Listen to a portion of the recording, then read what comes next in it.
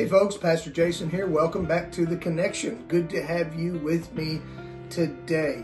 I want to get right into our topic tonight, and that is on the word inheritance. There's been a lot of talk here lately about things that have been happening in Israel, and I've told my church many times, if you want to know where we are in the prophetic timeline, keep your eyes on Israel. Watch what's happening in Israel. And of course, there's a lot of talk right now about Joe Biden and the way that he's treating Benjamin Netanyahu, the president of the prime minister, of Israel. And, you know, one of the reasons why Biden is giving Netanyahu such a hard time is that Netanyahu is pressing ahead with the new settlements that are taking place in the land of Israel. And the thing about it is, Joe Biden's upset because he calls it encroaching on Palestinian land. And the thing of it is, there's no such thing as Palestinian land. And that is the land of Israel. That is the land of the Jewish state. And so, of course, this goes back many hundreds of years. And we're going to explain a little bit about that. But Israel has a sovereign right to the land of Israel. And so I want to get into this because I think it's interesting that we know sometimes the background of things that are happening in the world. When the Roman army captured the land of Israel and captured Jerusalem, in order to humiliate the Jews and to really just, embarrass them really well, they ended up calling the land of Israel Palestine. And Palestine is of course, we in the English language, we call it Palestine, but Palestine is derived from the word Philistia, which are the Philistines.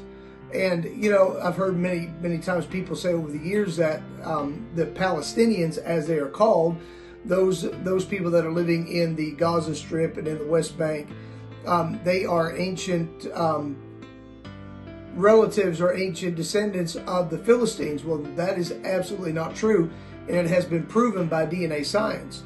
As a matter of fact, they have dug up Philistine graves in the land of Israel, and scientists have done study on the DNA of these and even compared the DNA of those Philistine remains with people that are alive now in the land of Israel, or what the world calls the Palestinian area.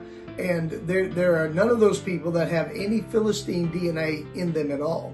When God speaks in His Word and God says that He is going to wipe out a people, you are not going to be able to find a trace of that people if God says they're going to be wiped out. And that's what happened to the Philistines. The Philistines were wiped out, and there are no one living in the occupied territories, as we call them, in the land of Israel that are considered Gaza and the Gaza Strip and the West Bank that have any Philistine blood at all. As a matter of fact, if you want to be technical about it, the DNA studies that were done prove that some of those people, not all of those people, because you got to remember a lot of those people that are living in those territories are refugees from other countries. A lot of them have a percentage of Canaanite DNA, which the Canaanites were the ancient people living there in the time when God commanded the Israelites to go in and take the promised land, which we know God promised the land to Israel, and the land is their heritage. The land is their inheritance. As a matter of fact, if we want to be even more technical, the land that is called Jordan, the Jordanian kingdom, actually belongs to the Israelites as well. If you remember when Joshua was leading the children of Israel into the promised land, they were defeating kingdoms on this side on the east side of the Jordan River. And so the Reubenites and the half tribe of Manasseh and the Gadites said they were big herders and sheep herders, and they said, this land right here is perfect for what we do. Can we have our inheritance on this side? And of course, Joshua told them, he said, if you will cross the Jordan and fight with your brethren, when the battles are over, you can come back to this land. So that land, actually, in the land of Jordan, which we call the Jordanian kingdom, is actually Israeli property as well. And one day that will be restored back to the Jewish people. So there's no such thing as Palestinians. You have to remember, everything you're hearing from that area comes out of the liberal media and comes out of the globalist mindset. And there will never be a two-state solution, because what we call the Palestinians, do not want a two-state solution. They want to drive the Israelites into the sea. That has been their motto, and that has been what they have said time and time again. So there will be no two-state solution. So we have to understand that that land belongs to the people of Israel. Now, what's interesting as well, that as through those DNA studies that were conducted and done, there are actually what you call Jewish Arabs. There are people of Arabic descent that are actually Jewish, living in the occupied territories of what was called the Palestinian areas. So that's interesting too as well. So, you know, God knows what he's doing, folks. God knows what he's doing. He has a plan for everything that is taking place. And, you know, of course, there's a lot of questions that arise as to, you know, who's who and who's what and all these things. One of these is the Samaritans. And, of course, you can go to the Bible and find out the origin of the Samaritans. When the Assyrians attacked the land of Israel, the Assyrian Empire had a habit of, if they destroyed a country over here, they took those people and put them over here in this country, and they took the people from that country and put them over here. Of course, you can read all about that in the Bible. I don't have it right here in front of me now to tell you where it's at, but it is in there. And so there's just a lot of, you know, a lot of different things at play. And you know, of course, that was hundreds and thousands of years ago when all this stuff was going on, but yet we see the same thing being played out today in our time. As a matter of fact, in our text, we're going to go to Nehemiah chapter 2, and we're going to read verses 17 through 20, and we're just going to kind of condense this down. Of course, you know the story of Nehemiah, how he felt such a tremendous burden when he heard about the condition that Jerusalem was in after the Babylonians had come in there and destroyed the city of Jerusalem, and how it laid in ruins for many, many years.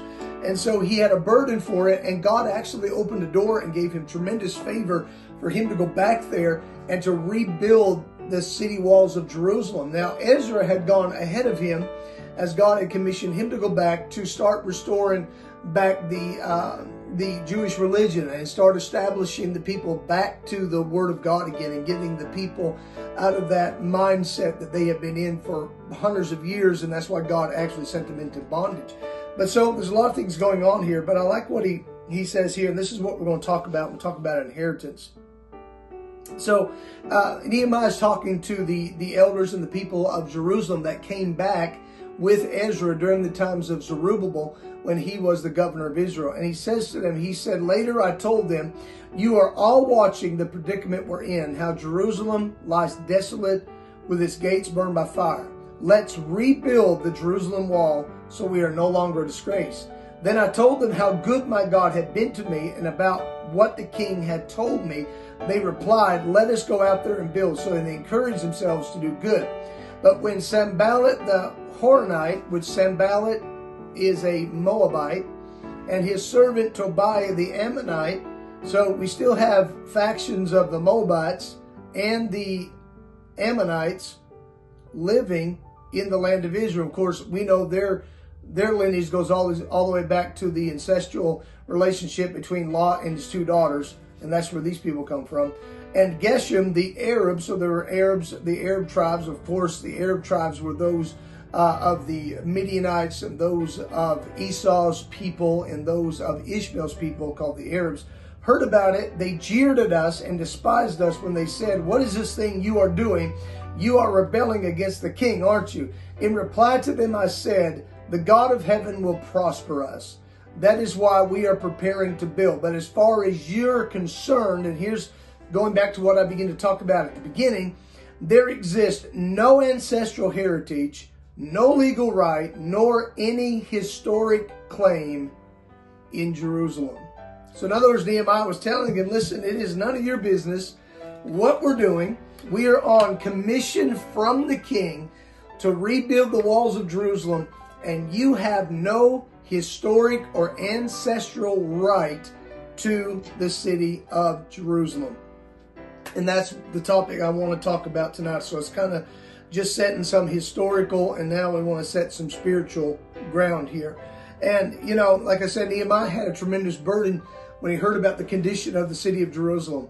And God used that burden that he had to open the door for him to go back. And he had letters from the king. He had permission from the king to use the resources of the area that was around him, the different peoples that were there. And of course, please do yourself a favor and go back and read the book of Nehemiah, read the book of Ezra, and you'll get a clear picture of what I'm talking about and where some of these peoples come from that really begin to withstand against Nehemiah, the people of God. But they begin to fight them. They begin to come against them and try everything they could do to shut down what God was doing there in the land of Israel and in the city of Jerusalem.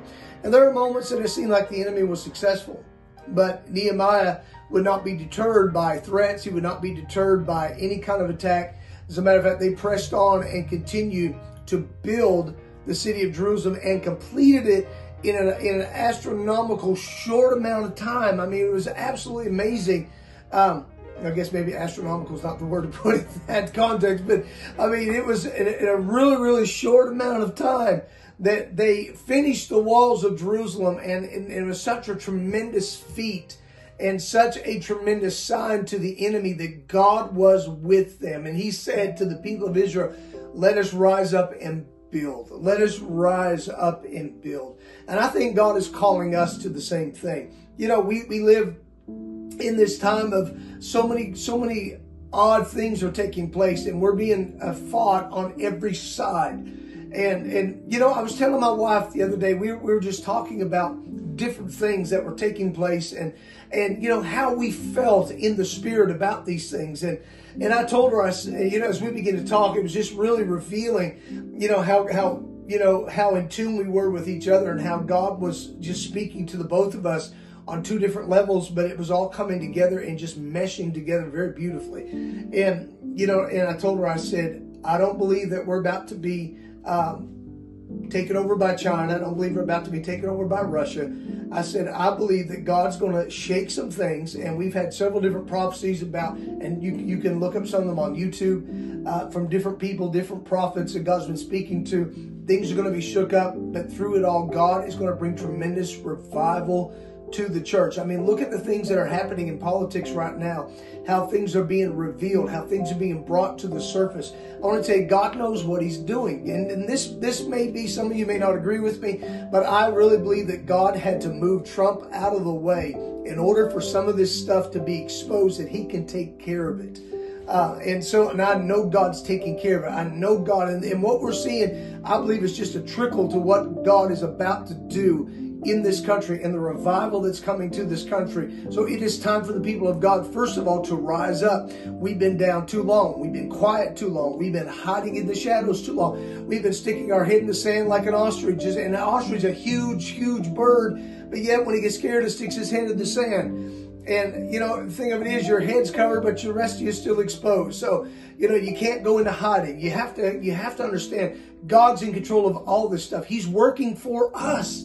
Everything that is happening in the world is about his church. We've got to keep that in mind. It's about us. It's about revival. It's about reaching the sinner and seeing revival happen in our cities and in our country. And we have to get excited about that. So first of all, we've got to rise up. Are we being threatened? You better believe we are. Things are happening, but God is working on our side. See the things that are coming out through the Supreme Court. God is working. God is moving. There's been some tremendous cases that have been won on behalf of conservatives, on behalf of Christians. So we have to take encouragement in that and realize God's working for us right now. Things are coming together. Things are taking place. So we need to rise up. The second thing is God will prosper us. This is not going to be a season of us just straggling and counting out spiritual pennies to try to get from one spiritual season or one spiritual month to the other. This is going to be a time of prosperity in the spirit realm. Yes, there may be financial, interest rates may be rising, and people keep talking about the financial system's going to crash. I don't know. I'm not into any of that kind of stuff. I just know this, that God's going to prosper us. And John said this, he said it's exciting to see his children walk in love one toward another. And he prayed for them. He said that you would prosper and be in health, even as your soul prospers. So there is a soul prosperity that can happen to the church. And that is, I believe, is coming now upon the church, God's going to prosper us. God's going to prosper us spiritually, and God's going to take care of us financially. So we have to understand it's not time to hold back purse strings. If God wants you to invest in His kingdom, invest in His kingdom. Give to the kingdom of God. Give so that things can be done, so that we can have outreach in the church. So do those kinds of things. God, the God of heaven, the God who controls everything, Nehemiah said, will cause us to prosper. He said, we will rise up and build. He said, as far as the enemy goes, you have no inheritance, no historical claim, no ancestral claim. We can say the same thing. I feel the Holy Ghost tonight. We can say the same thing to the enemy. This city, whatever city you're in, whatever town you're in tonight, whatever country you may be in, you need to decree and tell the devil tonight, you have no ancestral claim to this city, to this country. This country belongs to God. This city belongs to God. You have no ancestral claim. You have no right and no inheritance. The city you're in, the province you're in, the country you're in, wherever you're at tonight, wherever you're watching from, that is your inheritance. Just like the Lord told Abraham, walk through the breadth and the length and the width of the land. Everywhere you put down your foot, I'll give it to you. Joshua reminds the people of Israel hundreds and hundreds of years later, he said that wherever you put down your foot, God's going to give it to you, because that was God's promise. It's the same thing that we have an inheritance. As a matter of fact, when we talk about, warfare, the Bible said, no weapon that is formed against you shall prosper, and every tongue that would arise against you in judgment you shall condemn. For this is the heritage or the inheritance of the children of the Lord. So we have that inheritance. 1 Peter chapter 1 verse 4 talks about that we have an incorruptible inheritance waiting for us in heaven. We are a people of great inheritance. Hallelujah. We have blessings in reserve from God. Most of the time when somebody talks about receiving an inheritance, it happens after someone dies. I will tell you, there's going to be some things that are going to happen. There are going to be some battles that are going to die. There's going to be some enemies that are going to die. There's going to be some situations that are going to die. And in that process, God is going to release inheritable blessings into your life. And God's going to pour out these blessings that have been in reserve for you. It's coming. Hang on to the things of God. Hang on to the promises of God. Hold on to your faith. Don't let your faith waver. Don't let your faith crumble. Look to God. Set your affection on things that are above and not on things of the earth, and step into the inheritance that God has for your life. And I'm telling you something, it is incorruptible, and it doesn't belong to the enemy. It belongs to you. Take what belongs to you. Live and exceed and excel in the inheritance that God has for your life. It's ours. The enemy has no historical claim, no ancestral claim, no right to the blessings and the inheritance that God has reserved for you. And it's about to be released. I'm telling you, it is about to be released upon the church. Get excited. Open Jewish people, when they pray, when they would start out to pray, they would hold their hands out like this as a sign of surrender to God. After surrendering to God, they would turn their hands like this. That was an action of receiving. We need to surrender to God and then get ready to receive what God has for us, because it's coming. And I want to be a part of it. I want you to be a part of it. I want our church to be a part of it. I want our church people to be a part of what God is doing and what God is going to do. So I hope tonight that you take this message to heart, get excited about it. Don't look at all this stuff going on in the world and think, oh man, doom and gloom, we're going under, it's all terrible, we're all going to die, blah, blah, blah, blah, blah. No, fix your mind, your attention, your heart, your focus on God. Get it on the things of God. Get ready to live out the inheritance. I'm not saying it's all going to be peaches and cream, because it won't. There's going to be times of testing. You're going to go through times of testing, tribulation, all these things. But in the process of it all, God is going to pour out tremendous inheritance upon us. Amen? So be blessed tonight. Let's pray together. Father, we love you. Thank you, Lord, for this opportunity to connect together tonight. And I pray, Father, that you would minister to those who are watching, that they would become encouraged, God, tonight, that they would become bold and brave and fearless in the face of their enemies, and be like Nehemiah and say, listen, you have no right to any of this stuff. Get out of here. Leave us alone. We're going to rise up and we're going to build, and God's going to prosper us in this, and we're going to do things the devil told us we'd never be able to do. So, Father, thank you tonight for the victory that overcomes the world, even our faith. Be with us tonight. Encourage us. Give us strength. In Jesus' name, we thank you, Father, and we praise you. Amen. God bless you tonight. Thank you for being part of the connection. If you're not a subscriber, please connect with us and check out our other messages that we have on YouTube. So connect with us tonight. If you like it, give us a thumbs up. If you've got a comment, leave a good one. We don't read bad ones. We only read good ones. So thank you. Leave a good comment. We love you and we appreciate you. And as always, stay connected to God. God bless.